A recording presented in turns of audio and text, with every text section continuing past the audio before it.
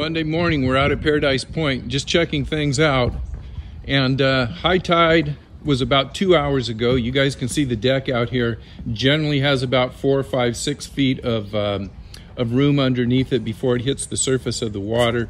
So the water's high, it's muddy. We've got about maybe 6 inches of visibility, and we're in between storms right now.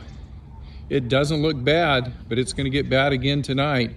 So not a great day to be out here. As you can see, nobody in the parking lot. I haven't seen a boat out here in about a week, and it's pretty slow out here. I really don't think it's worth coming out here. We'll see what happens with the storms coming in Tuesday and Wednesday, and I'll give you guys an update on the full river conditions come Thursday's report. Hang in there, guys. I'm out of here.